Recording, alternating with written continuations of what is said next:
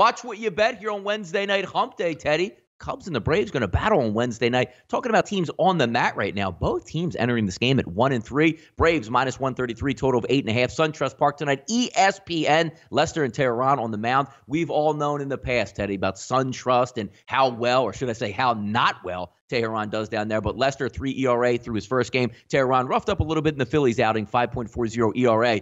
Both these, look, it's early. It's a 162-game season. 1-3. These teams want to start to get on a roll here, so they'll be getting at it tonight. Yeah, one would think so. And certainly, I think the Cubs' day off yesterday probably did them a lot of good. Their loss in the opener was as ugly as it gets. 6 errors in that ballgame. They stranded 10 runners on base. Lousy at-bats throughout. Lousy pitching throughout. Lousy feeling throughout. Infielder David Bowe, well, quote, "We're saying it's only on April Fools does a game like that happen. That's why we got 158 left to go. We'll be all right." Certainly agree with that. And certainly like John Lester early in the season. He's had a pretty good track record against this Atlanta Atlanta lineup. 6-2 with a 2.47 ERA and 9 career starts against them. Although we haven't faced them since 2017. He has pretty good track records against a lot of those Atlanta hitters.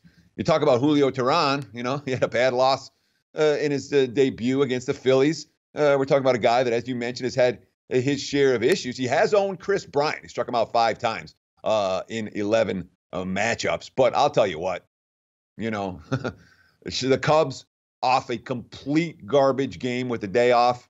That's the only way I could look in this one. I understand that the Braves are a bet-on team, and I'm confident that Atlanta's not going to be in this funk forever. Certainly signing Acuna to the long-term deal helps that locker room. We're paying our guys, but Cubs off a dismal showing with the day off, to me, is the way to look in this one. It'd be Chicago or pass for this better. Taking a look here, Teddy. Obviously, we said there is day Major League Baseball. It just popped on Milwaukee and Cincinnati, so we got a nice day slate. Flows right into the night, but we do have some playoff mode basketball here, Teddy, to talk about in the NBA, and that's with the Celtics and the Heat. Roughly to pick them right now, you can get at certain sports books. This is why we talk about shopping around. Right now, Teddy, Pinnacle showing a -1 in the favor of the Miami Heat. But then Offshore Book Chris at -1 in the favor of the Boston Celtics. 7:30 tonight, American Airlines Arena from Miami, Florida. Boston Celtics 35-41 against the number on the season. 8-15 against the spread on the road as a favorite. And the Miami Heat coming in at 41-34 against the spread. But how about this, Teddy? If they are going to be lined as a dog at tip, 25-12 against the spread as an underdog this year. Doesn't look like tonight, Teddy. I know last game we talked about it. You had a lot of fun with a Bam Adebayo 3-pointer at the gun. We'll see if we get some of these fireworks tonight. Yeah. Bam Bam. I will send him a Christmas card. You can count on it this year. Really enjoyed his meaningless 3 at the buzzer in the first set of this home-and-home series between the Heat and the Celtics. And Boston dominated that game for extended stretches. They were up early. They were hitting everything in the first quarter. Miami looked lost. I think the lead got up as 20 or 21 or early on in that game. And the Heat just kept chipping. Ended up coming in just under the number. Now, look, playoff intensity, you betcha. Miami holds the number 8 spot in the East. They're only a half game ahead of Orlando. They're in this tight matchup, with Brooklyn in the mix, obviously, Detroit in the mix.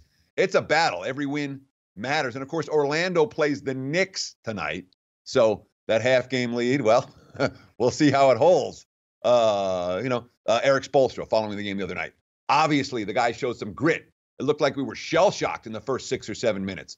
Boston came out with a great deal of energy. The final 3 quarters is what's necessary for the entirety. This is all hands on deck, Spoelstra quote. Whatever's necessary. We're fighting, scratching, and clawing to try to get in this darn thing. Every game is like a playoff game. For Boston, every game's not quite a playoff game yet. Not yet. Yes, they hold the tiebreaker edge over the Pacers for the 4 seed in the East.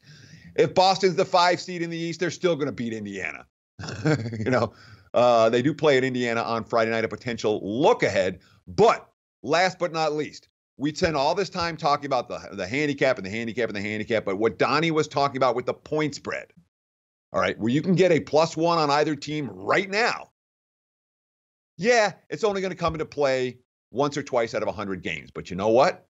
You turn 2 pushes into wins out of 100, 2 losses into pushes.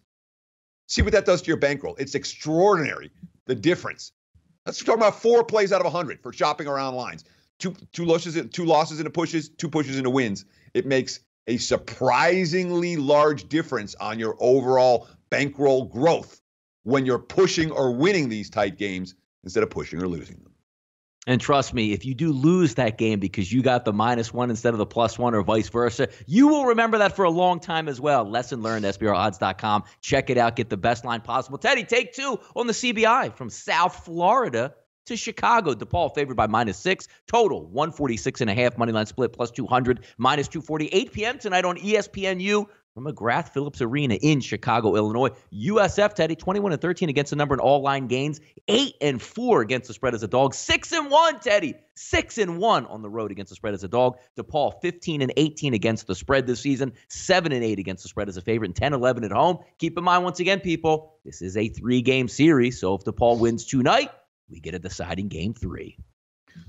Well, we were wrong when we talked about game 1, talking about how side and total were related. We're like, yeah, well, if DePaul's going to hang here, this game's got to go over the total. That wasn't the case. DePaul hung, the game stayed under.